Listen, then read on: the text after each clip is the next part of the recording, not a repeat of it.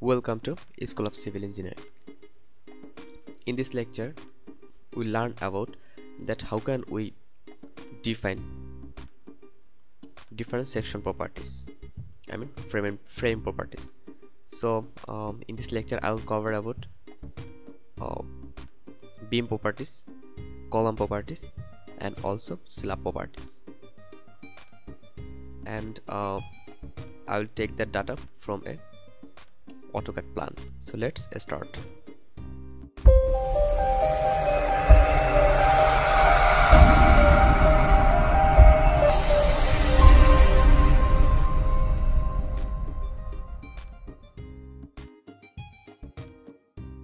Here is our AutoCAD plan.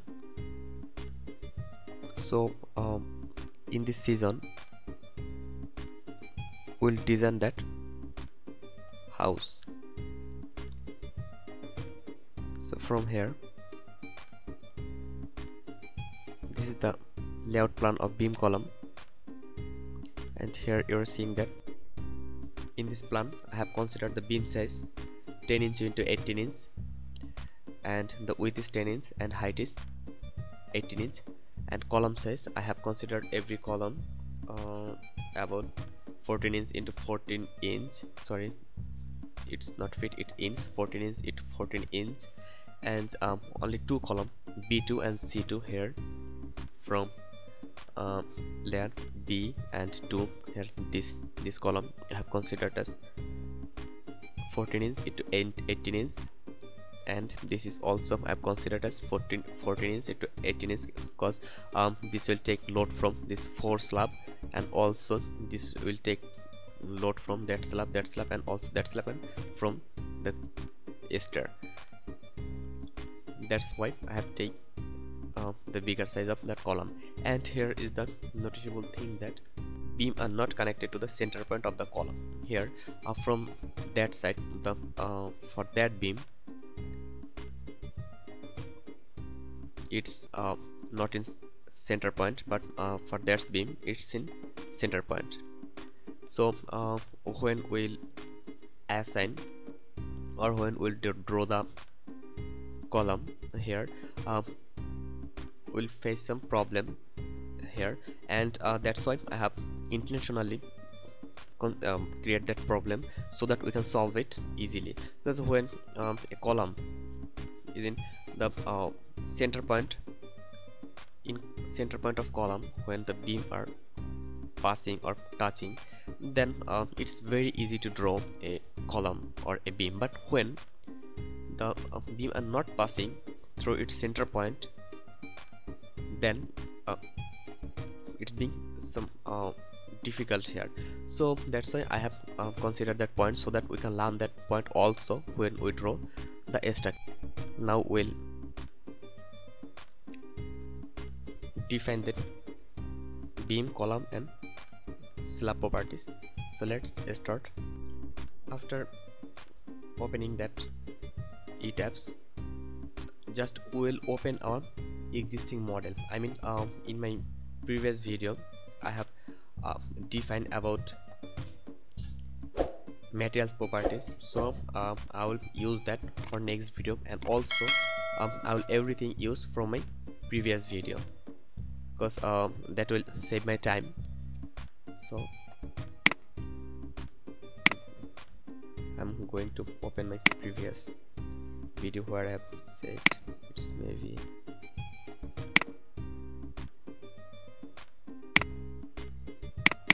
here, Etabs full building. Here are the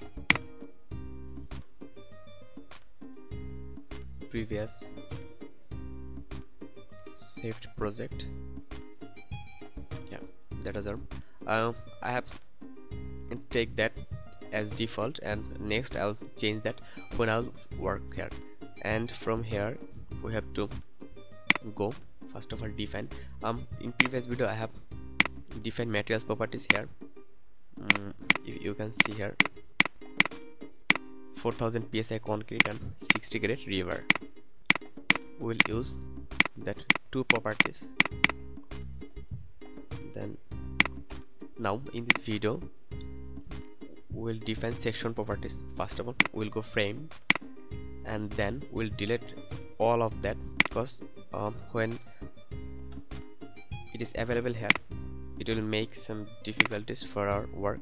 So here click at default, delete multiple properties, select from here and select, and also select that. How can you select? First of all, click on of it and go down and just unselect one, because one will not delete here. Okay, they have one. Now we'll add new properties. Here click new properties, add new properties, then concrete rectangular, then here we'll choose the rectangular. Here we'll give beam 10 into 18. Maybe that is 10 into 18. 10 into 18. So go ahead, select your materials property. So 40 psi concrete. Then you can change the color from here. You can take any color from here, and from here you have to give your the dimension of that beam. So our height was 18 inch and our width was 10 inch.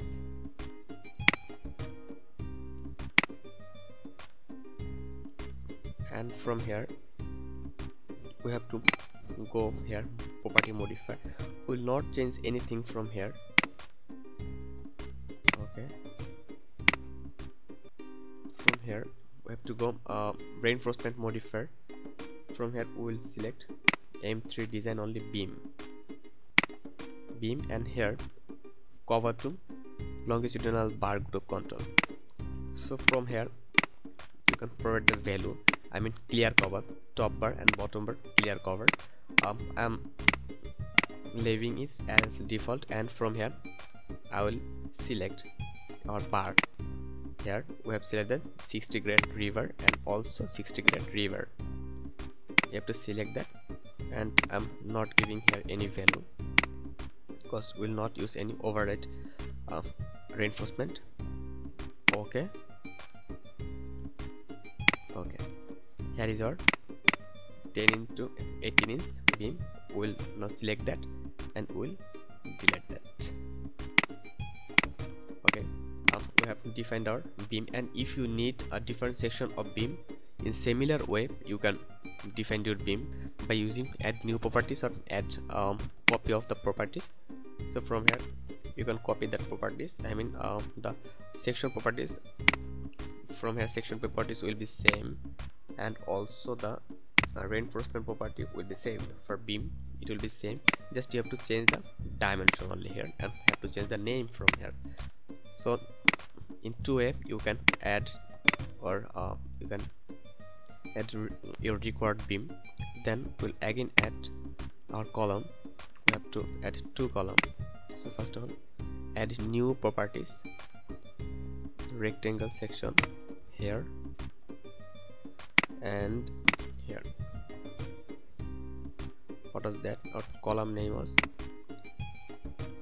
the column size. From here our column was 10 inch into 10 inch into 10 inch, sorry, 14 inch into 14 inch, column 14 into 14, and here depth width 14 into 14 inch. And then we have to go ahead reinforcement modifier. So from here we have to select P2 M3 design column, and from here as well we have to change our river property 60 grade river. And from here, suppose you want to use rectangular column, you have to select them, or for circular you have to select a circular. And when you select circular you will get confinement bar. What is confinement? Confinement bar is the tie bar or tie, I mean from here or here we have to select that. I mean it's also stirrup, confinement bar is stirrup, so we'll use rectangle tie, and from here you can provide the clear cover, number of longitudinal bar along 3 drill face 3D 5. I mean from here you can change as you require, and here the bar number of bar, which bar you want to use here. You can also select that here, and confinement bar, I mean which bar you want to use as your stirrup, and here I'm just giving minimum 6 and minimum 6 and minimum 3. I'll give it 3. Okay, 3, then okay. And here there have 2 point, check design, reinforcement to be checked or reinforcement to be designed. You can select that point when you have the design criteria. Again, you have provided in I mean you have provided a, you have designed a beam manually, or you have designed a column manually, then you just have to check that is it sustainable or not, or you have to use that so that Etabs can manually design that. Okay, then okay, here are column 14 into 14. Again we'll just add new properties according to column 14. Add new properties and column 14 into 8. Here 14 depth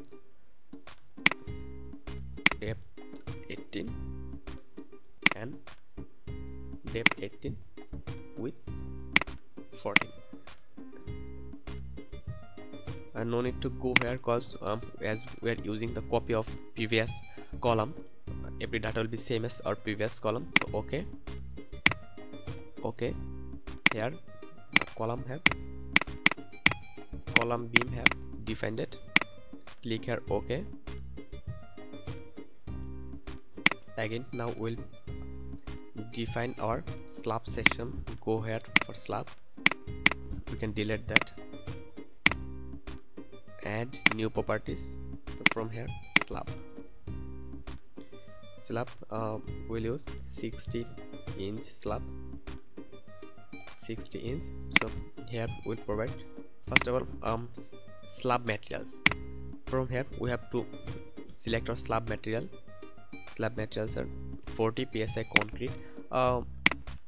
Actually 40 psi concrete, it's so much difficult to get that strength. That's why just I'm using that because of practice, not for original use.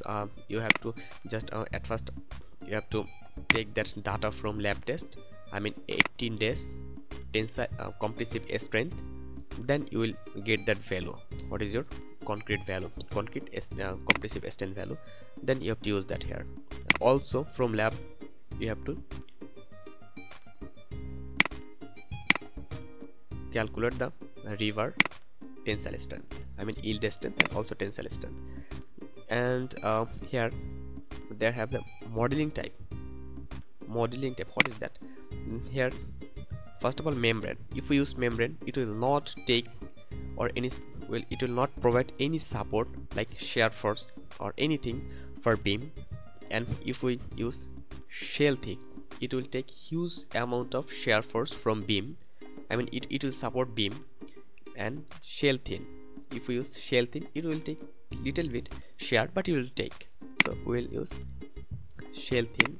When we will use shell thin, it will be economical, and when we'll use shell thick, it will be not economical, I mean it will use huge amount of reinforcement here. So click here, and you can also change the color. I'm not going to change that. So from here our thickness is 6 inch, and from slab you have to select here which you want to take that. I'm going to take slab. Okay, also we can also delete that.